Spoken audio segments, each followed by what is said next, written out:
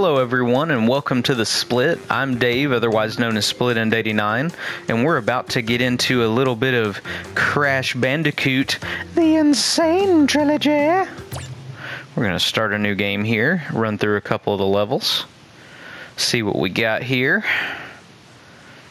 We are loading. Alright, opening cinematic. Oh, it looks so good. Moron! This Bandicoot will be my general. He will lead my Cortex commandos to world domination. Yeah, because when everybody thinks of evil general, think of a Bandicoot. We are closer than ever before. Quickly! Into the vortex. Apparently he went only to Australia for all of his creatures. You have no idea what it could do. Oh no, what can it do? Of course, as invincible as Crash seems sometimes, so he keeps coming back from all this stuff. I guess it worked. Failure again. Just didn't make him evil. Capture him. Run, Crash! Prepare the female Bandicoot. Oh no, not Coco. Where were all these lab rats beforehand?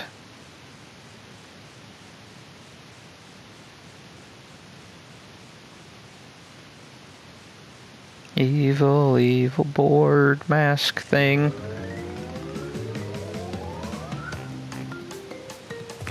Waking up on the beach after a crazy night. Alright guys, so the controls are simple. X is your jump.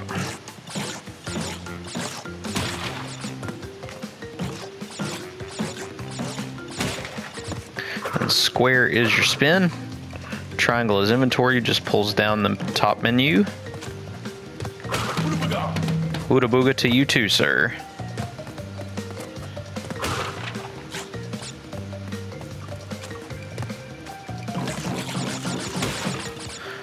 Now here's an interesting fun piece right here. These boxes, they have Wumpa Fruit in them too, and if you miss them, it will count against you at the end of the level. So, Crash. So an interesting thing actually when it comes to the Crash series is this is not a game to let just any kid play or whatnot. It looks wonderful, and it's an awesome game, but this is pretty much the Dark Souls of animated games. This game is tough. Part of it, like I'll show you right here, is if you jump, usually you'll just land in the same place, right? Well, something funny with the physics of this game, given there weren't really physics engines really heavily duty back then, and it would take a while to show you exactly, but Crash, because of the physics engine, he drifts a little bit when he's just bouncing on something or jumping on something. So if you're right on the edge of something, and you're trying to time something perfectly, there's actually a decent chance that you are going to end up just slipping off and falling to your death. Oh, hey. Look, we can actually jump on his tummy. I'm sure that will come useful at some other point, so keep your eyes out open when you're looking at turtles. I love the fact that you can launch them into other areas and knock open boxes for you. Alright, we're going to go left this time.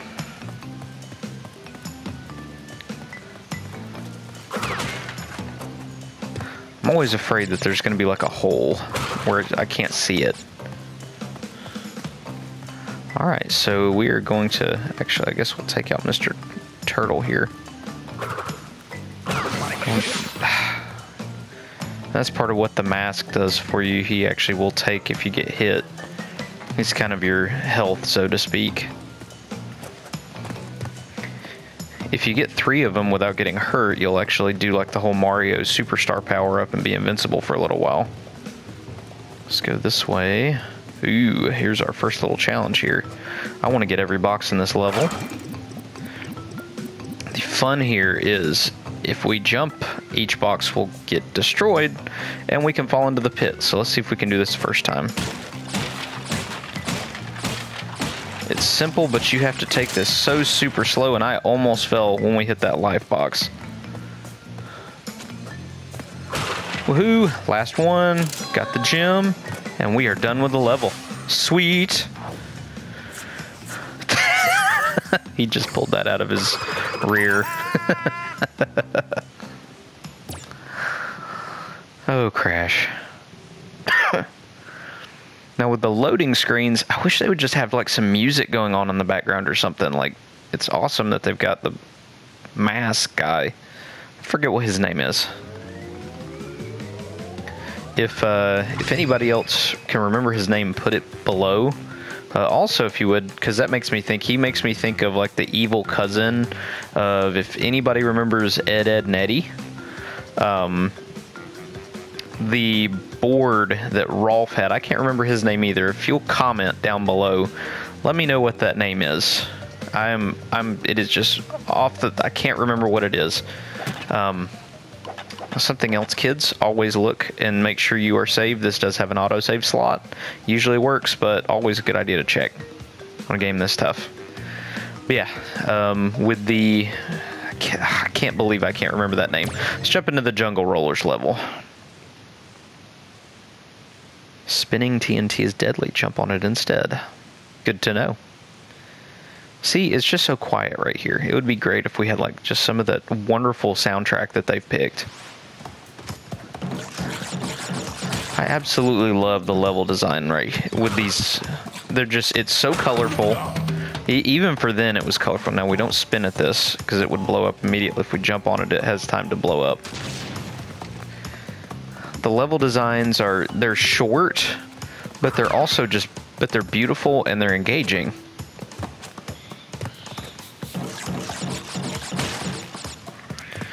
Apparently skunks are attracted to whatever direction I am going towards.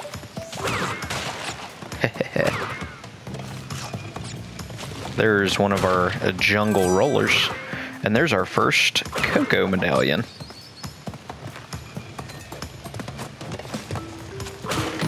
Ah! Almost fell. But I'm invincible! I can even run through those. Didn't know that. Oh, that was cool.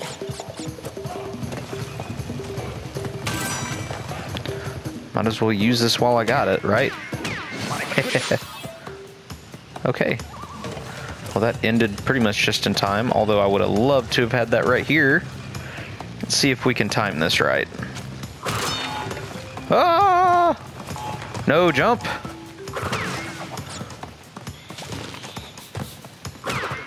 Look at us being amazing. Got up to 10 lives now.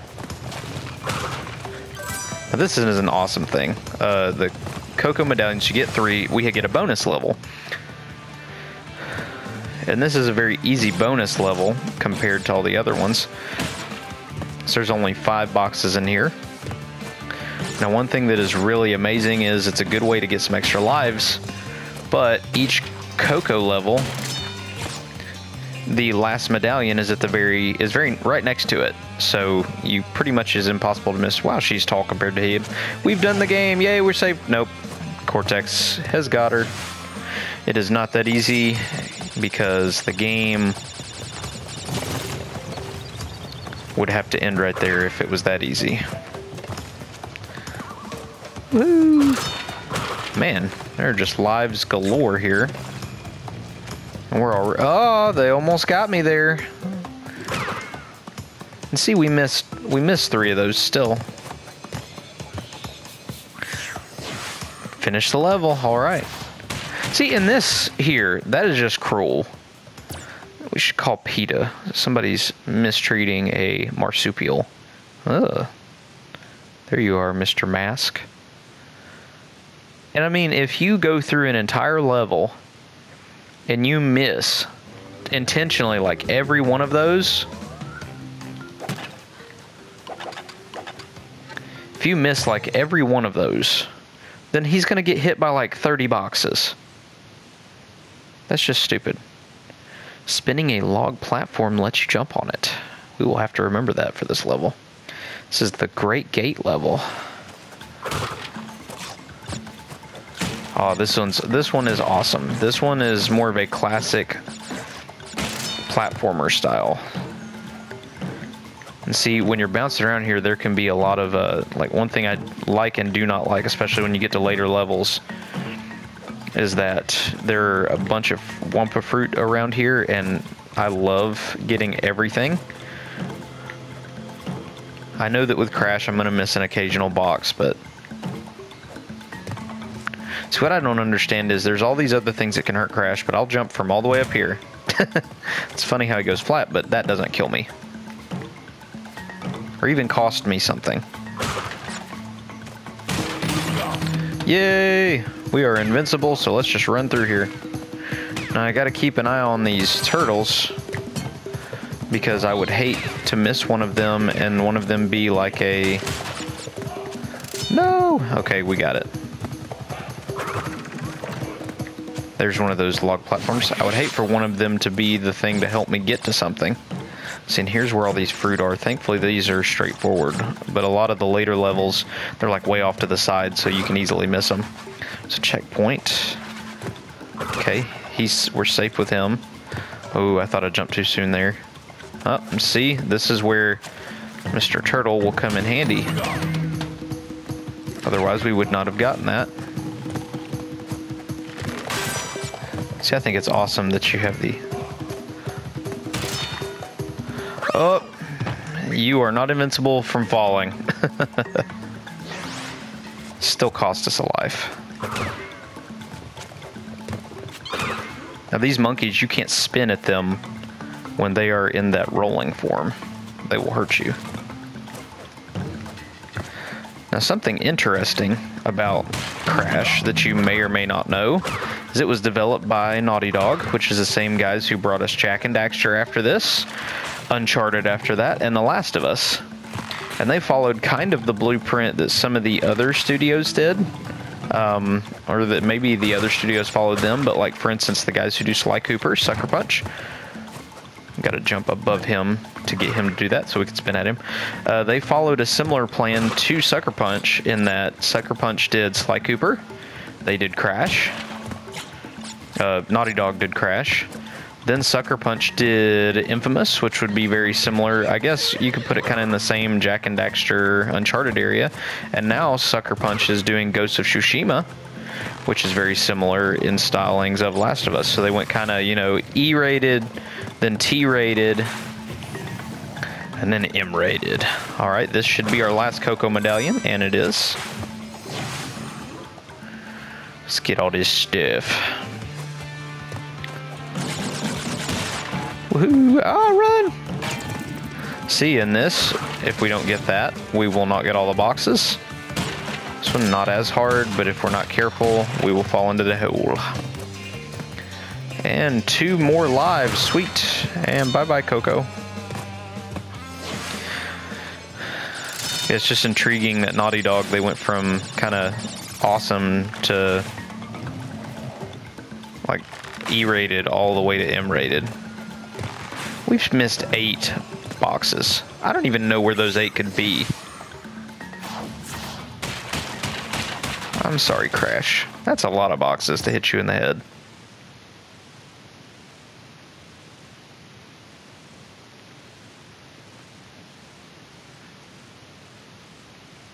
See, it just being dead quiet and him staring at you is just... It's kind of creepy. Ooh, Boulder's level. Children, we always check our save. This level is iconic. This is the level a lot of people think about when they think about Crash Bandicoot. One cool thing, it's such an iconic level that I'm not going to spoil where it is or how it's in there, but this level actually appears in Uncharted 4, and it actually appears twice.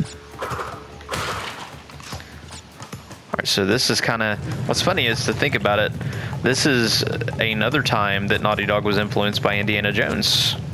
So they were influenced by it here, and they were influenced by it with Uncharted. Oh, I almost missed a free life. Up to 18 lives, guys. 18, well, 19. Did not realize that was the 100th Wumpa fruit, which gets you kind of like Mario with the coins, gets you another life. See, this is just awesome level design. Except I keep missing all the fruit. So you gotta be careful. They try to trick you a little bit with that that big log. You feel like you might come to a spot where the boulder isn't. See, just the difficulty that they keep bringing to you where it just gets harder progressively. And you're having to figure out, like, what in the world do I do here?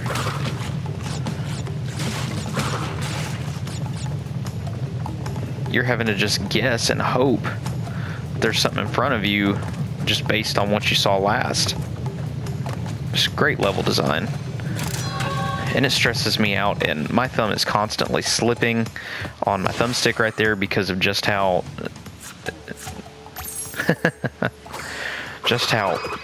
you have to just keep your finger going toward down on the downward slope, and that is not easy.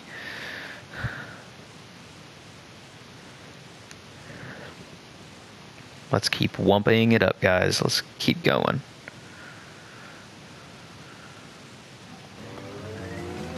Check our save to make sure it worked. Yep, we are good. It auto-saved. We are to the upstream level.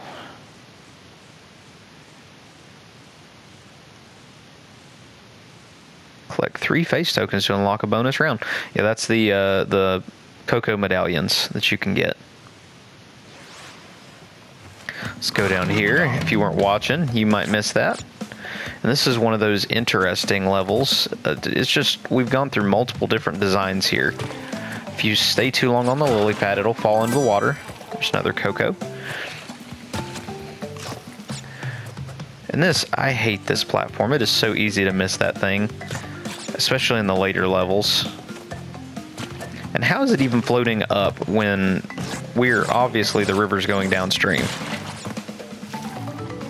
And so you've got to time this right, because if you just go running pell-mell, piranha will get you, and if not, and you have to stop, you may end up falling into the water because of the lily pad dropping out from underneath you. See, I took a very big chance there.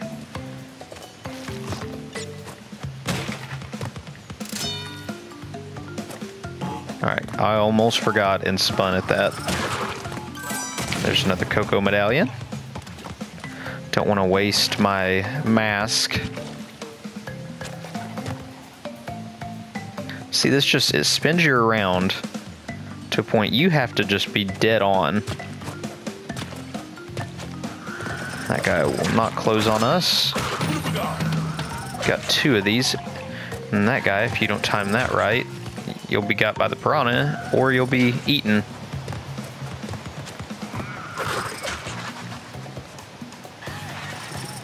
Let's wait for this. Sweet, we have got the Cocoa level again.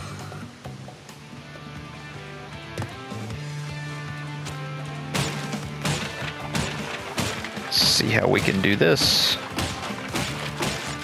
Ah! That kind of scared me there for a second because I was just bouncing a bit too fast. And now I gotta go all the way back. I don't like any time I have to leave this to that. I got it, but I should have fell to my death.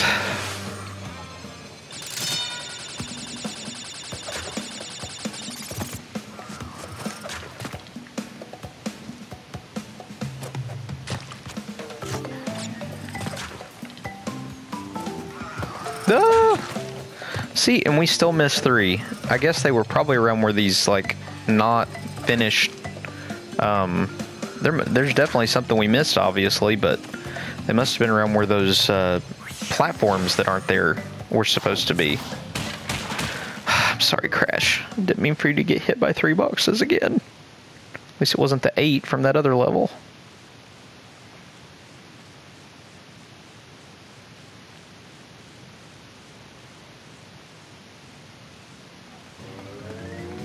Alright, we are to the first boss.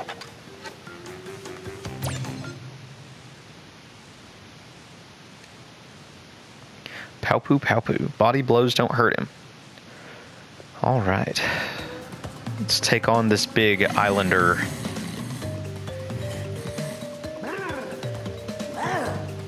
Alright, so that does not work. We just bounce off him. Ah! Got hurt.